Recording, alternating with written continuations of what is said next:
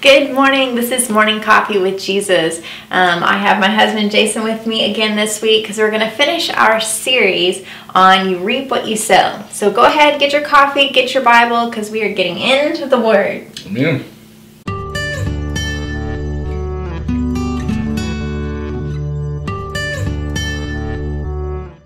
Welcome back. So last week we were talking about you reap what you sow, and we were saying how people normally use this term in a negative sense. Right. And we're trying to get you guys into looking at it from the Word of God and how reaping what you sow is supposed to be a good thing, not a bad thing. And so I want to take our time, kind of go over a little bit what we talked about last week, and then where we're going to get into this morning. So last week we were going over so many different things, and there was many different directions that we could have taken, but we ended up kind of laying the foundation and showing people why we sow and how we're able to reap. But this morning I want to show you guys a little bit on the quality of our seed and how important that is. And I know the Lord's been laying some things on your heart. Great. So I want to start in Genesis 4:2, and this is talking about Cain and Abel. So this is the first offering that has taken place at the beginning of time, basically. Sure. So in verse 2 it says, "Then she bore again, this time his brother Abel. And now Abel was a keeper of sheep, but Cain was a tiller of the ground. And in the process of time it came to pass that Cain brought an offering of the fruit of the ground to the Lord. Abel also brought of the firstborn of his flock and of their fat. And the Lord respected Abel and his offering. But he did not respect Cain and his offering. And Cain was very angry, and his countenance fell. So the Lord said to Cain, 'Why are you angry, and why has your countenance fallen? If you do well, will you not be accepted? And if you do not do well, sin lies at the door, and its desire is for you, but you shall rule over it.' Now Cain talked with Abel his brother, and it came to pass when they were in the field that Cain rose against Abel his brother and killed him." So here there's two different offerings being presented to the Lord. And a lot of times people look at this and they're like, well, I don't understand why, he didn't honor his gift. He brought him what he was asking for. But you really have to look at the verse and everything that's in it. So when it's talking about Abel brought out of his abundance. He brought something that was very precious and very dear. He brought the firstborn. I mean, that was the best quality that there was. And he gave him the first, the very best. And Cain, when he brought his offering to the Lord, it wasn't the best. It wasn't his first. It was kind of his leftovers, sure, what he had. And we all know that, or if you're a farmer, you know that when you're bringing in stuff, you set aside different piles, I guess you could say. So you have the one that you're going to give back to the stores that you're making your money from. Mm-hmm. You've got all these other ones, and you have the stuff that you leave back for yourself. Well, majority of the time, the stuff they leave back for themselves is the lesser in value, because they want to give their best quality to be sold, because they know if they're producing good stuff, then more people are going to buy from them. Right. Well, when we're giving to the Lord, we are supposed to be giving that best, that first, that quality seed. Right. And then in turn, that's what kind of harvest you're going to reap back. Because I think it was Keith Moore that was talking about this. He was saying how the farmers do, like, they lay out their piles, but they also have the seed that they're going to sow next time. Right. Well, they need that to be a good seed, sure, so they can produce those same type of harvest again and again and again. And if we're more concerned about, well, I got to take care of me and my family first, and then whatever's left over we'll sell, or whatever's left over we'll give to God, you're going to run out faster than you can even realize because your heart's not right. Your quality is wrong. I mean, we all know that if someone gives you a gift, because we just had Christmas not too long ago, Yep. and if someone gets you a gift because they feel obligated to, most of the time it's something real quick, easy, gift card, money, here, I'm done with you, check you off my list. If you give people money, I'm not putting you down. People like Or money. gift cards. Right. People like it. People like it. But what I'm saying is, if someone actually takes time and really thinks about you individually and personalizes something or handcrafts something specifically for you, man, you appreciate that so much more because of the effort, of the time, of everything that was put into it. Right.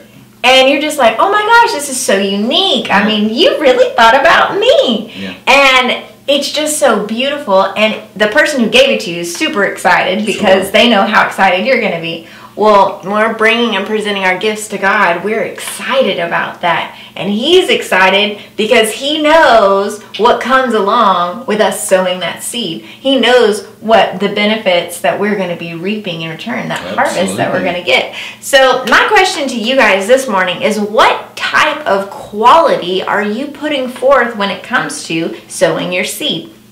Now, this can be sowing your seed for financial prosperity, for health, for, I don't know, maybe you guys are believing for a certain building or a particular thing or an automobile, whatever it is. What are you sowing to reap that harvest? Because we all know that when we're sowing a seed, it produces after its own kind. Right. So if we're sowing a certain type of seed and we're expecting a different harvest, we know that's not going to work. Just like we were talking about last week, and the weeds and everything that we're planting is going to produce what we planted in the ground. Absolutely. So we can't be upset or expect something else to produce when that's not what we've been planting. Right. So know what we're planting, know what we're believing for, first off. Especially like in the new year, I think it gets people excited. They feel like fresh new start. All right, let's write our goals down. Let's run. Let's do this, and they'll write down some crazy stuff. Oh, sure. Because it sounds good. Yep. But then when you actually start putting it to work, you're like, oh man, why did I write that down? I don't even want to do this anymore. And then you give up, and then it gets you discouraged, and then it makes you feel like you can't accomplish what you set out to do. Right. Well, we have to make realistic goals here. You can't say, I'm going to be a millionaire this year. That's great. But what would you do with $1 million? You got to have that $1 million plan. Right. You got to know, I mean, there has to be structure behind what you're doing. You can't just say, I want to do this. And there's no reason why. It's just because you want to do it. You want to have it. You're going to store it up, store up earthly treasures, or you're going to go about doing God's goodwill. Right, absolutely, yeah. So, like I said, I want you guys to first go ahead and decide, Lord, what is it that I need to be sowing a seed in? And then when you figure that out, then you get the quality and you're going to put Him first place. Because again, like I said, if we're not putting Him first, then it kind of messes the order up of everything. Right. We can get to the place to where we pay the electric, we pay the rent, we pay this, we pay that. And then after everything else is paid, then we pay our tithes. Yep. Then we give our offerings because we've got it left over. Well, that's like us doing just like Cain did. Bringing the leftovers. Instead of saying, no, I'm going to put God first. We get that tithe together, we sit down with our spouse, we get there and we look at our seed, and we say, this is what we're believing for, and then we release it. And when we sow that, we're expecting it to come back in abundance. So, I want to back up to something that you said a few minutes ago, where you first started talking about the quality of the seed. We should think about the quality of our seed like the vision that we have for the quality of our life, right? Right. You're not going to want a just a terrible quality of life where you're struggling, Right. where No, you don't no one have wants the that. things that you want, right? So we should be thinking about the seed that we're sowing in that same manner. Right. And so the one thing that I've been talking about, or I've been reading about, is on the quality aspect, is the quality that God has for us. And so I want to go to John 10:10, but I want to read it out of the Amplified Classic Version. It says, "The thief comes only in order to steal and kill and destroy." Make sure that we say it in that order, right? Because he comes to steal the Word of God. Yeah. That's the first thing that he's coming to do. He's not just coming to kill everybody that he sees or is in his path. He wants to steal the Word of God from each and every one of us. Because then it's so much easier for him to kill Right. us. He's de-arming you. Absolutely. He's taking away what we have to be able to fight against him with. That's exactly right. And then destroy, right? And that's just to destroy relationships and destroy everything around you and around your life and in your life. Yeah. Then he says, "I came that they may have and enjoy life." Yeah. Not just have life, Enjoy but it. enjoy it. When you have the best quality of life that you're living, you're going to enjoy that. Right. Right? So I have come that they may have and enjoy life. And then he says, "And have it in abundance to the full until it overflows." Yeah. That is a quality of life. Just like when we bring our seeds and we're sowing our seeds, that's the kind of quality seed that we need to be sowing. And it should be without question, right? Because we know that His Word says He has come that we might have that abundance. Not just have life, but enjoy it Yeah. in abundance to the full. Overflow. Till it overflows. Which means that not just whenever it gets full, that's when the quality stops. And that's whenever He thinks, "Oh man, you know, they're good. They're full." Right? No, that's not what He's saying. He's saying until it overflows. And so I also want to go quickly to Matthew 6:33. It says, "But seek," and I'm reading this also out of the Amplified, "but seek, aim at, and strive after." Meaning, when you seek something On purpose. on purpose, Yeah. you're intentionally, that's what it's saying. When you're aiming at it, you're intentionally trying to hit it, right? If you're shooting a bow and arrow, if you're shooting a target, you want to hit the center. Right? You don't want to hit on the outside rings, or you don't want to be all over the place. You have this sight in your line of vision, and that's what you're seeking. But seek, aim at, and strive after first all of His kingdom. And so I want to make sure that we're understanding that you're seeking Him, His kingdom, not the Babylonian system, not the world. Yeah. Amen? Amen. And His righteousness, right? In right standing with Him. Right. Which in parentheses here in the Amplified Classic it says, which it's another way of saying His way of doing and being right. Right. That's what you're aiming after, right? You're seeking the kingdom of God and His way of doing and being right. Amen? Right. And then it says, all these things taken together will be given to you. Now I want to flip over.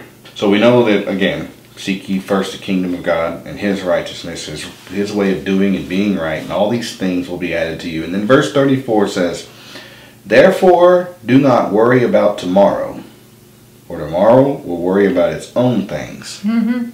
See, when we sow a seed, this is what we talked about last week. Yep. When we sow a seed, we don't sow it because we need a harvest. We sow it because we expect one. Right. When you talked about it a second ago, if your heart's not right, then the quality of your seed is not going to be the highest and best quality. If you're in a position where it's like, I'm going to sow this because I need this harvest, I need to reap this harvest. Yeah. And if you're thinking in that mindset, then you're not going to even think about the quality of your seed. It's going to be a reactionary, sowing and then expecting a reaping. Right. Right? And so when it says, do not worry about tomorrow. Yeah. That's not why we're sowing. We're not sowing because, man, I have to do this so that tomorrow I'm taken care of. Right? That's an obligation. Right.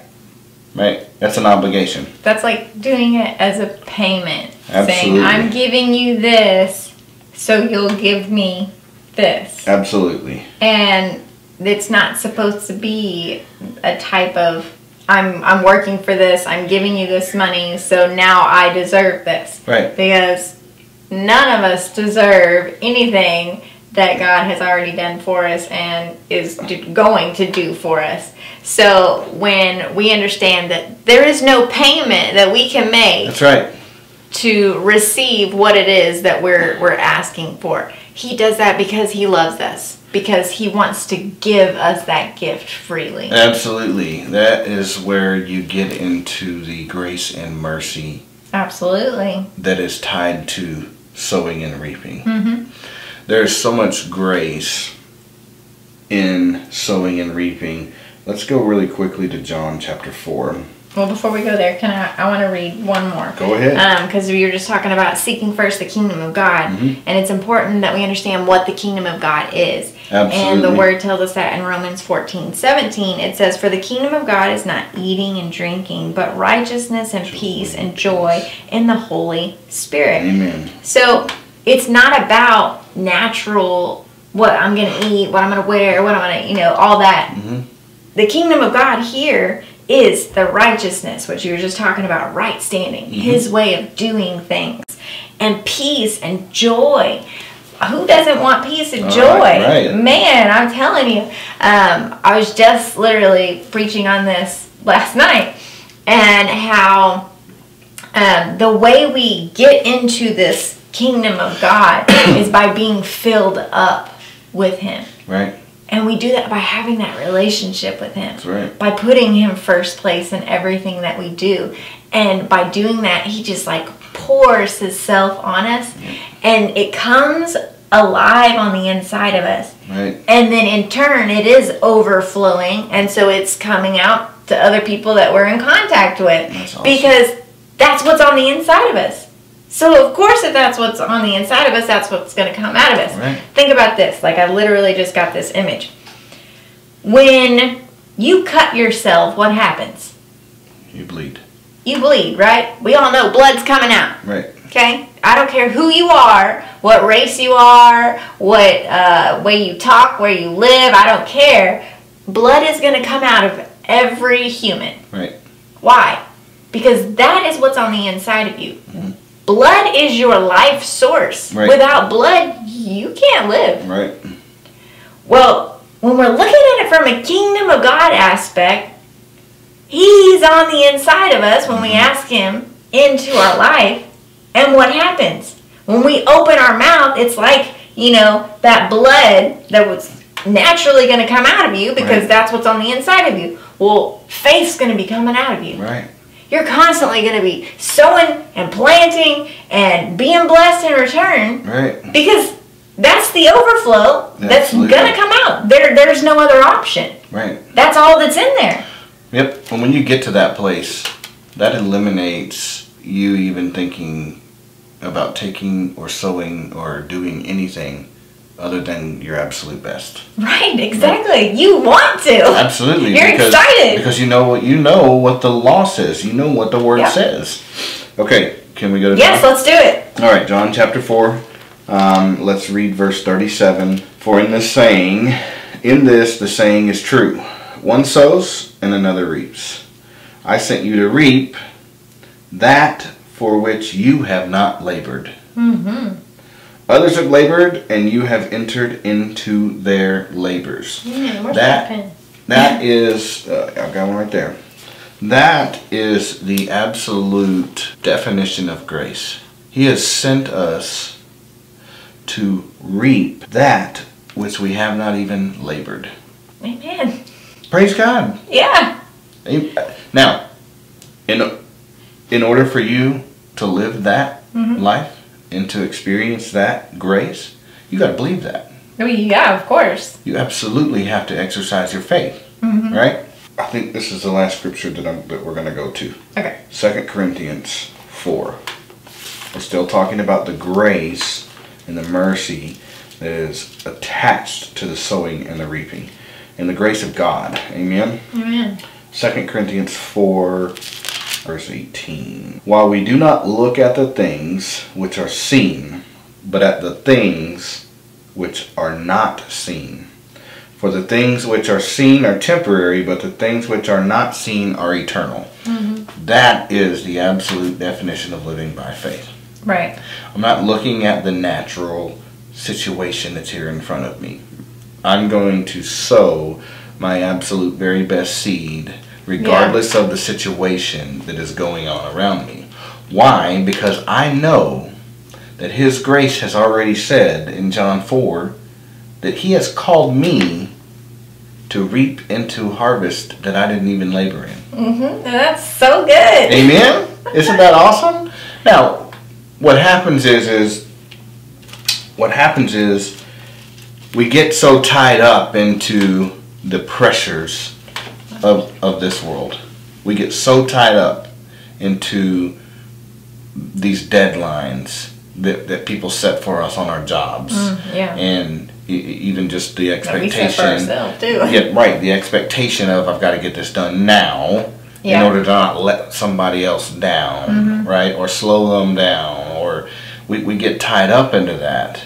And that's deception, right? We're being deceived at that point. Yeah. We have to know that we're not looking at the situation that's going on around us. Why? Because we know He's called us to reap a harvest over something that we haven't even labored for. Right. And we know that because, again, we're sowing our best seeds in everything. We're going about, we're doing good. That's that nourishment we talked about last week. When the disciples asked Jesus, hey, you've been with these people all day long. Let's push all them back. Let's go here. Let's, get away from everyone. And let's get something to eat. Yeah. Right? And in reality, they were hungry. Of course, yeah. That was the deal. They were hungry. They're natural people. Right. And that's when Jesus responded to them, the nourishment I have, you don't know of yet. Right? And what He was saying is that you're getting that fulfillment in going about doing good. You're getting that fulfillment in walking a life of we walk by faith and not by sight. You're getting that fulfillment of sowing that best quality seed into every person that you come across. Yeah. Every person that Jesus came across, he planted the best quality seed possible. Yeah. Not so that He could reap a harvest from it, because He already knew. The harvest was they were going to follow Him. The harvest was they were going to seek His Father instead of the natural earthly fathers. Well, and two, even though He went and He was sowing what He had to people He was coming in contact with, we talked about last week too about the type of ground that we're sowing in, how there's good ground and not so good ground. Well, there was a lot of people that He would minister to that didn't receive from Him, that didn't receive their healings. Why? Because they weren't receiving what He was giving. Right. Well, it's just like if you plant a seed in an environment that's not good. Maybe there's no sunlight. Maybe there's, weeds, or maybe there are thorns or rocks or whatever it is that would cause a seed not to produce. And you think, oh, well, I'm going to plant this in faith and it's going to grow. And so you do that, but God never told you to plant it there. That's right. So you're already out of the will of God. You're not doing what He told you to do. You're just doing it because you think, I've got faith. Absolutely. Well, we also have to listen to the Holy Spirit and find out, is this where I'm supposed to do this? And another thing that's important is sometimes we may be in the right location, but we also have to do it at the right time. Right. Because we all know if you try and plant something in the wrong season, absolutely, it's not going to grow. That's right. Not because it doesn't have the potential, right?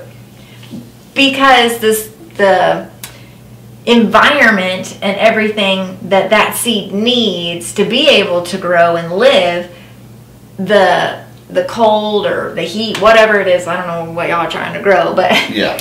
it will affect that seed, and it can actually prevent it from growing, at all or a lot. Right. So we have to make sure we're in the right place and at the right time. So we have to be in tune with the Holy Spirit, listening to what He's telling us and when He's telling us to do it. Just like, I think it was last week that we were talking about too, about how, you have to do it when He says to reap. Because the disciples at one point were like, no, it's not that time to reap in the harvest. And He's like, I'm telling you it is. Go and get it. The fields are white now. If He says that it's time to go get the harvest, go get that harvest. It's time to go get it. Do not wait and say, Lord, do you know how this works? Yeah, He does. Yeah. He's the one that put it into place. Don't argue with the Father. That's say, right. Yes, sir. Where do I need to be and when do I need to be there? That's right. I mean, you go with bells on, right? Amen. And it's awesome you're talking about timing. First, I want to back up and recapture what you said the kingdom of God is its righteousness, joy, and peace in the Holy Spirit. And so that's God's kingdom. Righteousness, joy, and peace in the Holy Ghost. In order to operate in that kingdom, we've got to do what we were just talking about. We've got to walk by faith. Yeah. And not by sight. Because if you're looking at what's going on around you, it's going to be difficult to be in right standing. It's going to be difficult to have joy. Yep. It's going to be almost impossible to have peace. Amen? And so that kind of faith, and this is what I wrote down, that kind of faith believes that even when I don't or can't see it immediately, that I trust His word. That I trust His word. That I trust His timing. Right. His timing, not my timing, not your timing, not your timing. It requires patience. It's His timing. So there's so much that we could continue talking on, but for sake of time, we are going to continue this session next week. So come back and join us. You do not want to miss the rest of what God is telling us. 3-week mini-series. Hey, whatever God wants to do, that's the direction we're going to flow. So thank you guys, and we'll see you next week.